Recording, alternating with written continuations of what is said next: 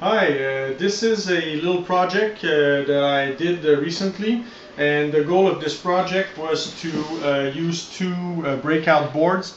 One is a data logger with a micro SD card, and one is the Bluetooth from BlueSmirf Bluetooth.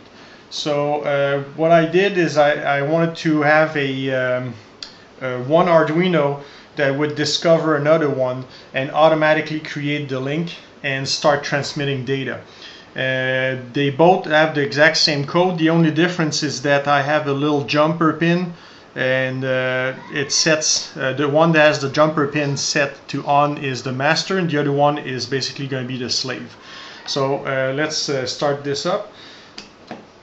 So this one's going to be the slave, so it's going to basically wait until it gets connected with the other one. So it's querying this one, the Bluetooth, all the time to know if there's a connection made.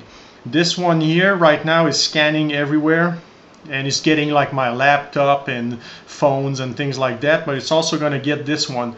It has two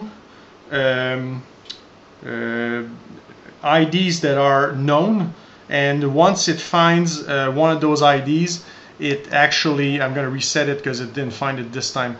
Once it finds one of the two IDs of those two Bluetooth devices, it actually connects the link. If there's other IDs that he finds, it doesn't recognize it. So now it finds that there's something, it recognized the ID, now the link is done.